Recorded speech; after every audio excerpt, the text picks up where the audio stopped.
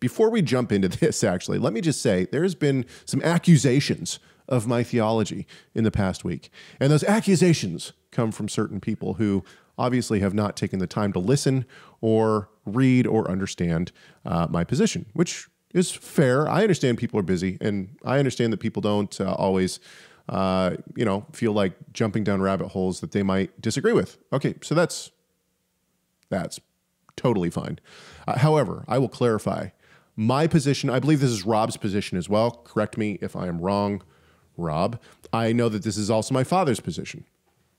I believe, now we have been very critical of certain parts of rabbinic Judaism on the show, especially Kabbalah and whatnot, but we're also critical of those who read back into the first century rabbinical works, such as the Talmud and the Mishnah. And what I mean by read back into is, are there things that are in the Mishnah that we see in the apostolic scriptures in the New Testament? I would say the answer is sure.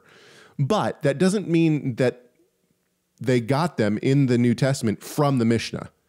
What it means is that the Mishnah was written 400 years later. They could have looked at the New Testament and said, hey, we're going to say that we had it first. That's a possibility. It could be that that was an established tradition that now is carrying over and they're writing about it in the Mishnah. That's another possibility. There's all sorts of different possibilities that go on, but the Mishnah and the Talmud are later works, and they reflect a historical problem that is happening in the time that they are written, which is that Judaism is under attack, and they are trying to solidify various Jewish customs, Jewish codify, even a code. Thank you. Yeah, it's like a code of identity. Right. Exactly. And so when we say read back into the first century, what we mean is you can't just say, oh yeah, the Mishnah was around in the first century, or look in the Mishnah and see what we have here. They're talking, clearly this was what Yeshua is talking about. It would be the other way around. Yeshua is talking about this, therefore the Mishnah talks about it. Now, what does that say for the Mishnah and the Talmud? And I was accused this week of saying that the Mishnah and the Talmud have no place in history, in our study of the Bible and history. That is absolutely not true at all. I use the Mishnah and the Talmud often to see what the prevailing Jewish view was of something in the 4th century and beyond. Now, that doesn't mean that I'm reading it back into the 1st century. However, there is another thing that we can do. We can look at things in the Mishnah and the Talmud, and those they're separated by quite a good amount of time as well. So I would mainly say this for the Mishnah. We can look at things that are written in the Mishnah.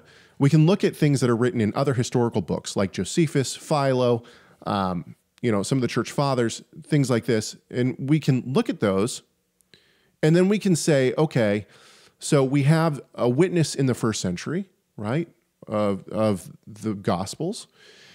And then it seems from all these other historical books that this was something that was happening in the 1st century. And the Mishnah also talks about that. So it looks like this tradition carried over, or the people in the 4th century agreed with what was going on in the 1st century. And so this can be another witness if you have multiple witnesses. But once again, you have to say that that witness is late, right? It's not a 1st century witness. So we have to use the Mishnah and the Talmud within their respective time, place, and historicity. That's what we mean by we can't read the rabbinical works back into the 1st century. Rob, do you have anything to say about that before we move on? Because I think it's an important point. It's easy if we kind of forget the rabbinic text for a while and just say the Quran, let's say, or the Book of Mormon. So should I just tell people it's forbidden to read the Book of Mormon, or it's forbidden to read the Quran? Or do I say, look, if you want to read it, you need to, if you're a believer in Yeshua, you need to carefully differentiate between the ideology and the religious claims that the text is making about the world, about God, about God's people, about what true piety looks like.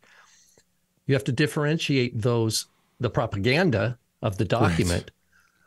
And you could say, okay, no, I'm going to look at the Book of Mormon. And we touch on this in our critical issues class at TorahResource Institute, is like, Well, what we do is we look at the historical development in the colonial times, before the establishment of the United States, and we look at the different groups that were imagining the different Indian groups, right, or Native American tribes, as speaking some sort of lost Hebrew, of could these be the lost tribes? So in other words, this kind of rhetoric had been in the air for over 100 years, maybe even 200 years before Joseph Smith writes the Book of Mormon.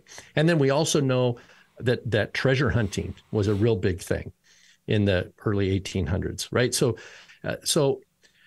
what we say is we then can look at the Book of Mormon as a product of a specific religious time and place, heavily influenced on the King James Bible.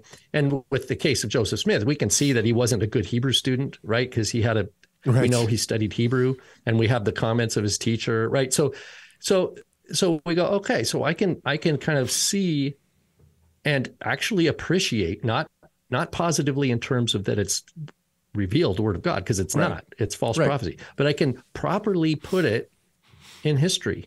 And I'll do the same thing for the Quran, and we do the same thing for the Zohar, right? And so, that's what we're doing. That's what we're doing. Same thing with Josephus, same thing with Philo. Some of these documents we can learn a little bit more about, some we can't. And that's the role of a historian, people who want to understand history. That's totally cool endeavor. Thank you so much for watching this video. Tell us your thoughts on this subject by leaving a comment in the comment section. Make sure you like, share, subscribe, and enable those notifications. And we'll see you in the next video.